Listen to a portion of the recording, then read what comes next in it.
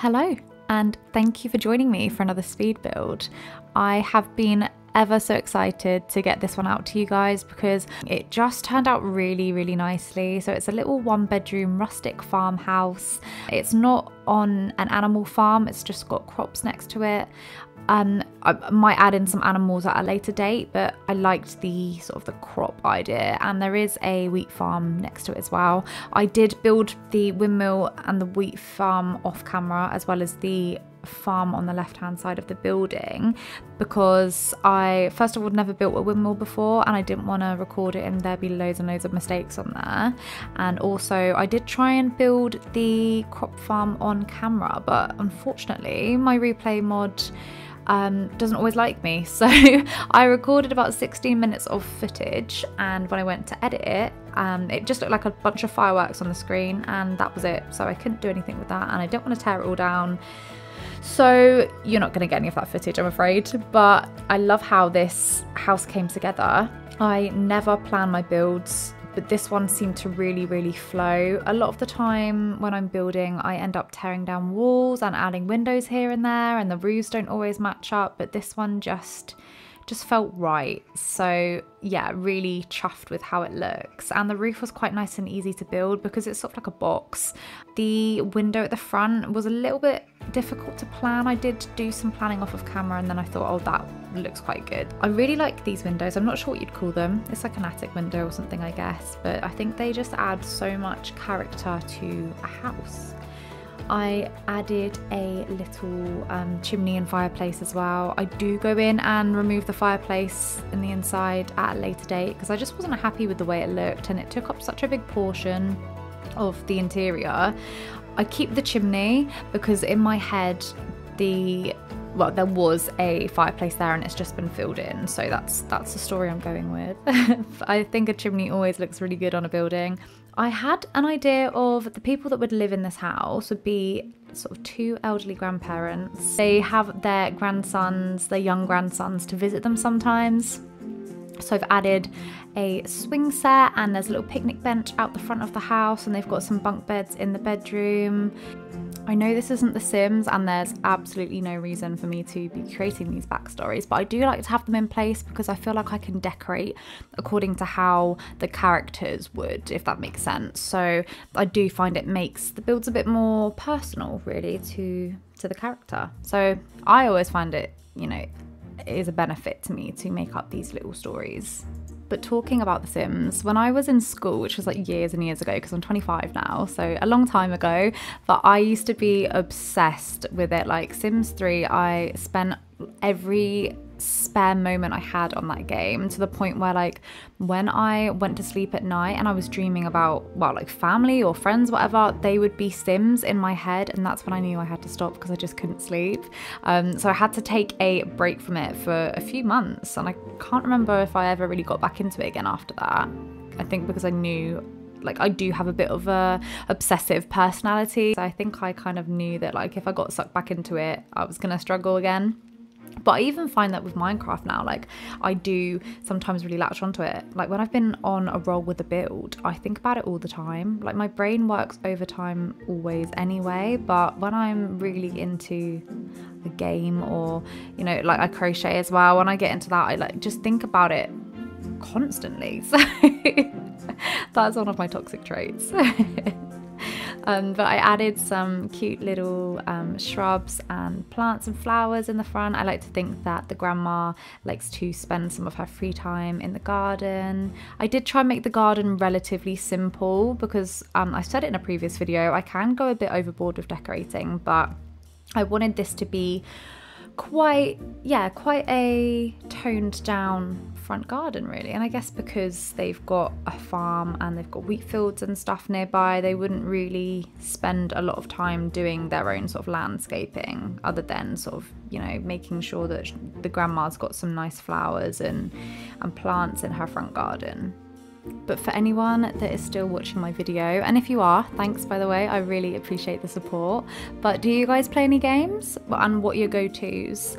I do really like these cozy sort of games. I do play things like The Witcher, Skyrim, Uncharted, The Last of Us, but I think games like Minecraft and The Sims is a really good creative outlet for me. I work in IT in a bank. It's very fast paced there. It's a lot of logical thinking and troubleshooting, so it can be quite stressful. So to come home and be able to play these games and just completely shut off from my day job is really, really nice. It's a fantastic way for me to relax, and I know a lot of people feel the same as well. But yeah, what do you guys play? I pop the name of every CIT pack that I use in the description box below, but honestly I have some amazing packs downloaded. The creators of these packs are just so clever. I know we give praise to sort of generic ones like Mizuno's and Ghoulcraft, but there are some other brilliant ones like Hananacraft, Erstwhile, Maeflowers, Garden Breeze, Granny's Corner, Abbie CIT. There's just so many to name. So if you guys see any items that you like in any of my videos, do please check the description box and install them, because they just elevate your game. And especially adding BSL shaders in makes so much difference. To be honest, I'm surprised that my device can run shaders and all of these CIT packs, because I've got a gaming laptop from Cyberpower. It's not even a PC. The fan does get pretty hot, it gets pretty noisy, and Minecraft can take ages to load up, but it's so worth it. There's so many creative possibilities now for building in Minecraft, and there's even mods like Cockrecot and Miniatura. I actually used to use both of those before I discovered CIT packs, but they never really looked clean enough, and I always watched videos on CIT packs and I was like, wow, that looks amazing. I love the fact that you can rotate items as well. I was always a little bit scared of installing them because I didn't know how they worked, but using CIT packs is really, really easy to understand, so guys, do not let it put you off. And I think having Mizuno's texture pack as well makes all the difference. This is the fireplace that I removed. I think it looks so much better without it. Whatever I did, I couldn't make it look nice, and because the fireplace is so big, it just took up so much space. So as you'll see in a minute, I do end up putting a long kitchen along that side of the wall, and I'm glad I removed the fireplace because the kitchen I was really, really happy with in the end. I normally use the Mizuno shelves that have like plants, bowls, books, that sort of stuff on top of it, and even though it's a really, they're really nice items, they always look the same. So I made my own shelves this time and decided that I was going to fill them up with some clutter, and I think I'll be doing that again. Like, looked really, really good in the end. I changed the floor like 1,000 times. A lot of it is off camera, but I'm so indecisive when it comes to flooring. I changed the upstairs one as well, but once again, I think I cut that all out so you guys didn't have to sit through that. I just wanted a colour that would complement the walls and would have a bit of a contrast with the furniture but didn't look too harsh. But I find with the blocks that I'm using in this, like the birch and granite, you need either spruce or oak planks to make it look good, or tiles. Like, I struggle to find another block that actually looks good with those. I don't want anything to clash, so it's quite difficult for me, but I mean, we got there in the end, went back to oak and it looked lovely. I can't remember if the oven and the fridge are from Erstwhile's or Maeflowers CIT packs, but they've got so many colour varieties. I just wanted a cream to sort of tone down the kitchen, I guess. I like to think that a lot of my recent builds have really sort of pushed me out of my comfort zone, and I've been trying to change up my style a little bit. I do find it really easy to stick with the cottagecore feel, which is what I absolutely love, but I like to try new things, and I have uploaded a video. In fact, there's some clips of it on TikTok, and I think maybe even on YouTube Shorts, of a zombie bunker, like a post-apocalyptic cabin that I did, which I was really pleased with, and everyone seemed to really like it. So I think I might try a few more styles like that. But I follow some really impressive Minecraft content creators on both YouTube and TikTok. Some of them are Blishan, Yumimi, Arachu. There's so many around us that are like undiscovered, but they are fantastic, and some of the builds they post are just gorgeous.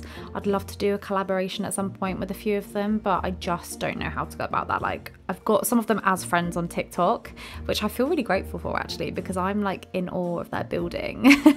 I also need to plan what we'd do. So yeah, I mean, that's something I might look into at some point. Anyway, we are nearing the end of the build now, so I'm gonna stop rambling on like I've done for like 10 minutes already and just let you guys watch in peace. There is a little tour of the farmhouse and a few little snippets of the surrounding environment as well, so I really hope you guys enjoyed this. I will be uploading part 2 of the artist's retreat very shortly. I just need to finalise a few bits on there, so do keep your eyes peeled, and thank you so much for watching, guys. If you could like, subscribe, comment and share this video with people that you think might also enjoy my content, I would really appreciate that. But I'm just grateful that you guys have watched and stuck to the end, so thank you so much and enjoy the rest of your week. Speak to you soon.